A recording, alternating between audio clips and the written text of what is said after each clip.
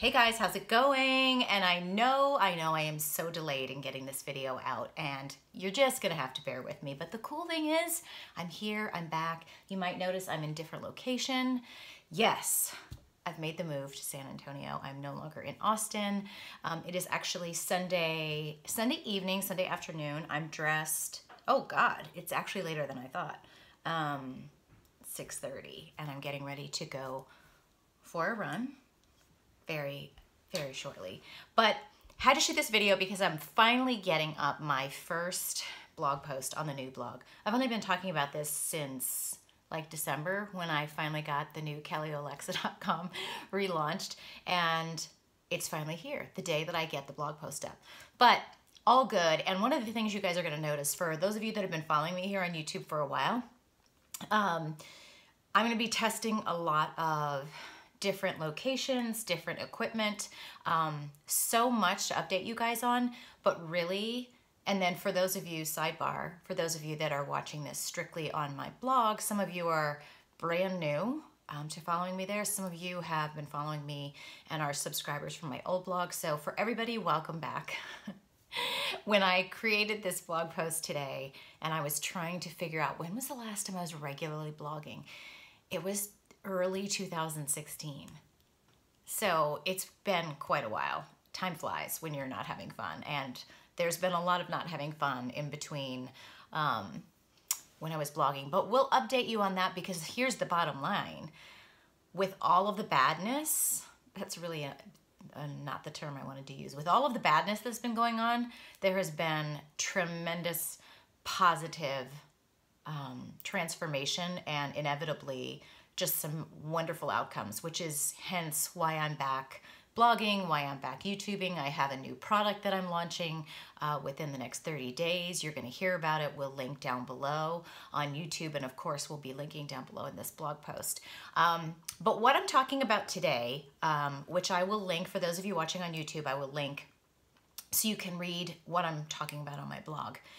One of the things I talked about on today's post is the single new practice that is making a huge difference in my productivity. And I know it can help so many of you because ultimately, first of all, I'm applying it today to get this actual blog post and this video up. And yet it's something from a more comprehensive or broad perspective that I'm applying in my life, in my business life, and it's made huge. It's making a huge impact. I can't say that I've been doing this long enough to say, oh my God, you know, here's my results over the past 2 years. This was a big aha moment I've had only recently. And here's the thing. As I've said in my blog post, and I'm going to say it here again, it is very easy when you have big goals, whether it's losing weight, getting ready for a fitness competition, launching your own business, if you have your own business, launching a new product, any combination thereof. When you've got big goals, it's very easy, or just maybe it's not about having a new goal. Maybe it's just about your general work life, right? And everything that you have to do. It is very easy to get caught in this land of no productivity and procrastination. And I, for one, have spent way too many months and weeks and years there languishing and kind of feeling in many ways, and I've said this so much the past 2 or 3 years, I feel like I'm treading water. I feel like I'm stuck in the same place. I feel like I'm working all the time and I get to the end of a day and I know I've worked or worked out, but where am I getting? And here's the thing. If you're honest enough with yourself, you can realize that you can be very busy and you can be working, but not be productive. I think we would all agree on that, right?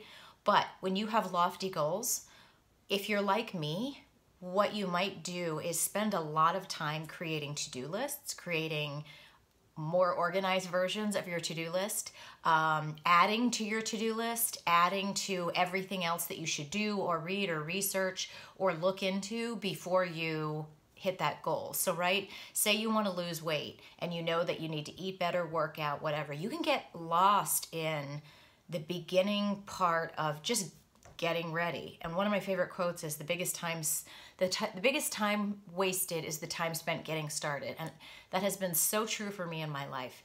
And I have to tell you people, if you are a serial procrastinator like me, and you don't want to be, but you find yourself self-sabotaging, right? Your efforts. You find yourself being busy all the time, but you're not getting anywhere. And you know you could be more organized. You know you could be more productive, but you're looking around and other people are kind of, you know, ahead of you in the race and you're not getting anywhere. You're staying in the same place.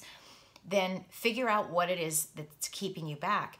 For me, I realized that I spent so much time looking at everything I had to do on a project, everything I had to do to launch my new website, everything I had to do to get ready on whatever new fitness program I was on. And for me, when I look at the totality of the mountain I have to climb, I spend a lot more time scaling and walking around the mountain versus just taking the steps to get up to that first, you know, plateau. And that's the key, because if you spend all that time down at the bottom of your mountain just looking at it and going, maybe I should start on that side, maybe I should start over there, maybe it's less slippery here, maybe I should use a rope, maybe I should use this, obviously you're never going to scale that mountain. When I sat down to do this first blog post back, I started getting into overanalysis paralysis. And I realized, like, I'm sitting here going, what do I do on my first blog post back? Everyone's gonna, you know, should I cover this topic or this topic or this topic? Should I cover them all? Should I organize it? And I started to get into that thing where I was gonna make another list and start organizing on Trello everything that I was gonna do for my blog post. And finally I'm like, you know what? Put up one blog post. Put up one topic, one video, and anything else you want to cover, you can tell people like, hey, that's coming. So for me, it's this concept of doing one thing. It doesn't necessarily have to be the first thing. I told you guys I'm launching a course and I have an outline of 30 modules. We're doing 30 video modules in this course. And I started to get very hung up on the first module and I kept reshooting it and reshooting it and reshooting it. And finally I'm like, I don't have to do the first video first. You know, when they shoot a movie, they don't always shoot in order. Sometimes they'll shoot the end of the movie before they shoot the beginning of the movie. And I thought, why am I getting hung up on making this intro video perfect? I just started doing one of the videos and I nailed it. And then because I nailed it, I felt so good. I'm like, I can do another one. I can do another one. That's what you have to do. Whatever it is that you've got on your plate, first of all, with your to-do list, this is a whole other video topic. You have got to get to the point where you know how to prioritize and get your list down to 3 to 6 things. 3 to 6 things. You've got to trust that you've got to get it down to 3 to 6 things. And then you pick one of those things and tell yourself, I'm not going to do any single thing else. I'm going to show you guys. I'm even having a timer. And this timer is set for 10 minutes. I'm at 8 minutes on this video. I set my timer for 10 minutes. I'm only doing this video. And I'm limiting my video to 10 minutes, and I'm limiting my video and my blog post to 1 point, okay? You've got to eliminate multitasking. If you're like me, are you driven to distraction? I am literally the definition of that squirrel thing, you know? I will start going on Pinterest, I will start going on Instagram, I will start looking at email, I will start texting my mom, I will start, whatever it is, checking the weather. You've got to set a timer. That's a whole other topic, why you need to set a timer, why you need to chunk your time. Do one thing toward your goal. It can be the smallest thing, but the point is, it's just like when a salesperson closes their first deal, you get that mindset of like, I nailed that. And then you want to do another, and then you want to do another, and then you want to do another. And that is the difference of how you can pull yourself out of procrastinationville into productivity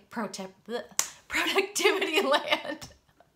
It would not be a Kelly Olexa video if I didn't slap myself, fix my hair, or chug a bunch of water, or say something inappropriate. So there you go. I am so proud of myself because it is 9:15. One of the things that is very hard, I'm testing out shooting this video on my iPhone. And it is very hard for me because my old camera allowed me, like, I have to literally look in a different place so that I'm not looking like this. And it's very disconcerting. And I'm going to test it out. So I would love to hear your comments below. If you're following on YouTube, leave them in the comments below. If you're following me on kellyolexa.com, leave them in the comments. Tell me, number 1, are you a procrastinator? Number 2, Do you know why you procrastinate? And number 3, does this topic resonate with you? Can you start to do better? And what do you need most? Isn't this the coolest timer? I'm gonna link up to it. Of course, I just bought it and I don't know how to press stop, literally. I'm gonna figure it out. I just turned it off. I will link up to this because this is very cool. And it comes in all kinds of sets, but this has a 5-minute, a 10-minute, a 20-minute, and a 25-minute. So let me know what your productivity challenges are. Let me know what you need the most help with. Is it your to-do list? Is it procrastination? Is it prioritizing your to-do list? Is it being not confident in general? Tell me what it is in the comments below. For those of you on YouTube, please make sure you hop on over to kellyolexa.com and make sure you subscribe. You have no idea what's coming up. Also, of course, if you're here on YouTube, I would love it if you would like this video, and of course subscribe and leave comments so that I can get back to you. And for those of you I haven't seen in a long time, welcome back. Welcome back to me. Welcome back to you. I will see you guys